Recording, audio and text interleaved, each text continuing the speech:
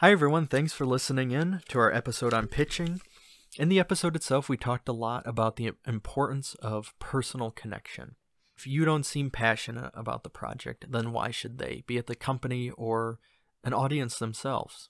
So what if you have an idea that you enjoy those type of movies, but you don't really have a deeper connection to them? That we reference Godzilla in this aspect. Personally, I love a good Godzilla movie, but I don't think I have anything that can connect me to it rather than just I liked watching them as a kid.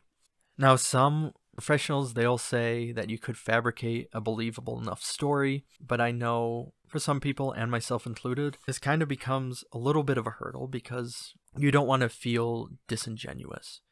So for this podcast, we decided to make a sample of how you can incorporate a personal connection. And I decided to choose a script that kind of falls into this camp that we just talked about. And I even decided to choose one that's based on an already established property.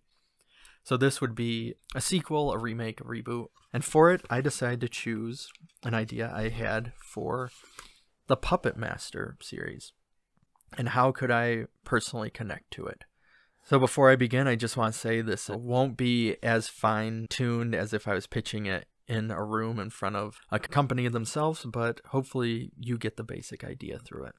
So the Puppet Master series for me has kind of become about getting people together. You know, I was born in rural Michigan where to really do anything outside of just going outside or the basic necessities, you had to drive 30 to 40 miles. And this was going to a movie, going to a decent grocery store, or even for work. And then if you wanted to go to a major concert or a sports event or anything like that, you had to drive over 4 hours away. So one winter, when I was about 7 years old, my parents decided, because there was this big storm coming, that they would go and rent all of the Puppet Master movies that had come out at this time. And this was because my brother, who's 10 years older than me, was a huge horror fan. He still is to this day. And because of that, I too, even at a young age, had become this horror fan for what I could watch at that time. So I liked a lot of monster stuff, and I was really into it. So my parents, they rented these movies, and they brought them there. And there was this kind of big blizzard that was coming in, especially being up in northern Michigan. And we got pizza, and the next day my mom made tacos, and just over the course of this weekend, we watched all of these Puppet Master movies. For me, this was the first and last time I remember having one of these family nights while we all lived under the same roof. That same year, my brother, he graduated and he moved away. And then shortly after that, my parents separated. To this day, especially as I've worked more in the horror genre and I've kind of dedicated more of my life to it, it's become this thing that my family will talk about and we'll bring up of, remember that weekend that we spent watching all those full moon movies, and it was so much fun. And my mom even bought my brother and myself, every time she finds one of them on DVD, she would send it to us. It's become this big thing within our family. So for my script, I really wanted to focus on that aspect and something that is fun to watch with your favorite snacks surrounded by the people you like.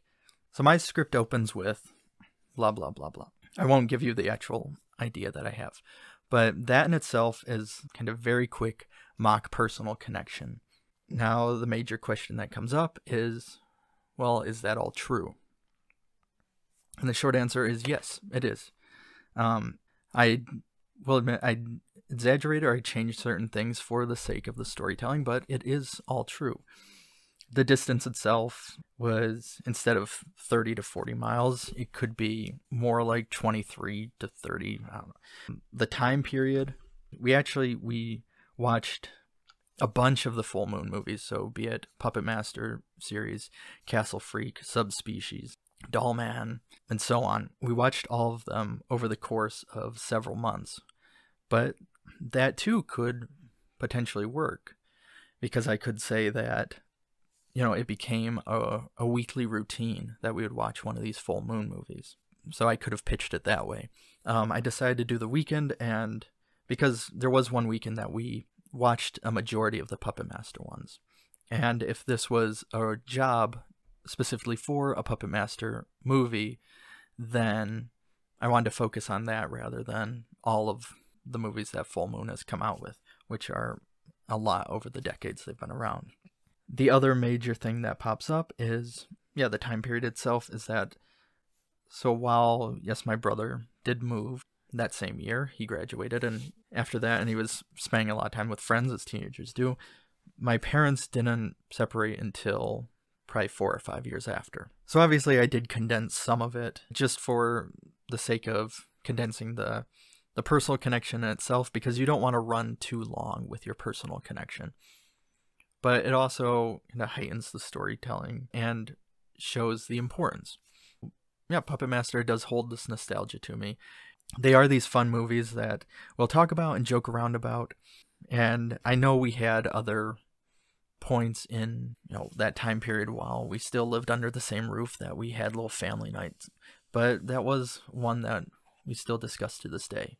So, with all that said, if you're trying to think about a personal connection, that is something you can do. If you dig deep enough, you just look, really any idea, even if it's something you don't think you're connected to at all, you can find a way to have a connection. And I think that's kind of what you really need to do if you want to sell this, and it's part of the business aspect, and to show that you really care about this project, and this is something, as I said before, that you want to watch, because if you want to, then they do. And so thank you for listening to this kind of rough mock pitch of a personal connection. Thank you for listening to the episode, and check us out on our social media. Bloodhound Pix podcast is produced by Josh Lee, Craig Draheim, and Kyle Hintz. Music by Raymond Seed. Audio editing by Kyle Hintz.